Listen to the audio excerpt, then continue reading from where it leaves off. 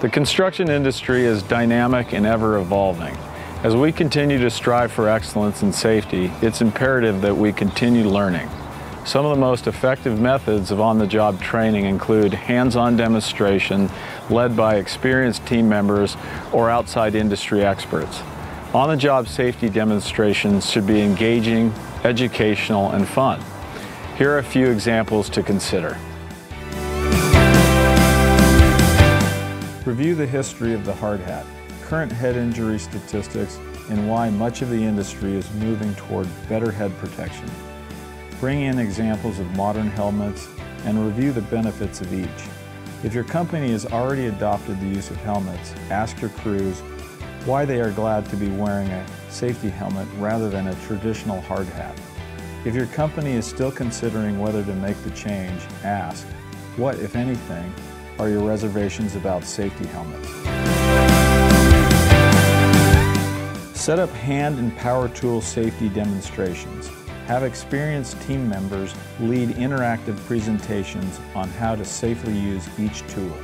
Review safe body positioning, the use of safety devices like guards and support handles, attachments for mitigating silica dust, and the proper PPE to be used for each. Set up a variety of heavy equipment on your site. Break into groups and choose key crew members to lead demonstrations on heavy equipment safety. What is it like to be in the operator's seat? Where are the blind spots? What precautions must we all take to remain safe around heavy equipment?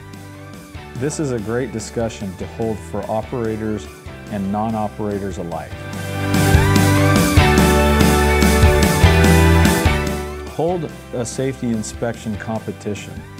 Set up a mock job site with numerous safety infractions. Break into teams and compete for who can find the most safety issues.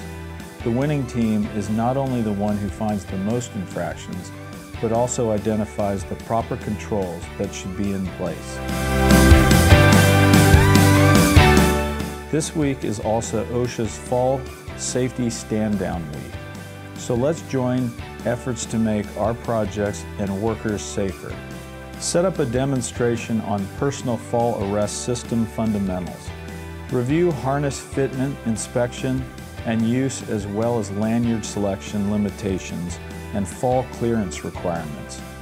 You may even perform a controlled drop with a mannequin or invite a local vendor or distributor out for fall protection demonstration.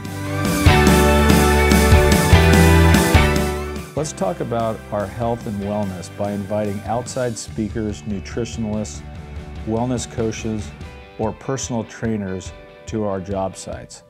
Focus on the realities of our work, which can include long hours, shift work, long commutes.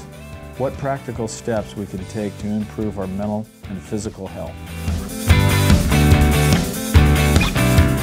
Invite experts in mental health and suicide prevention to share practical methods to offer supportive and compassionate responses to someone in need.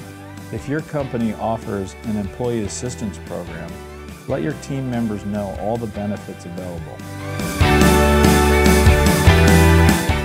Do your team members know what to do in an emergency? Whether it's a fire, flood, tornado, hurricane, or even a confined space rescue. Now is a good time to review and practice your plan. Whether you are new to the industry or have decades of experience, continuing education is paramount to your success and your safety. So get out there, get involved. Continue improving, continue sharing, and always continue learning. For more ideas on how to lead effective safety demonstration, visit constructionsafetyweek.com.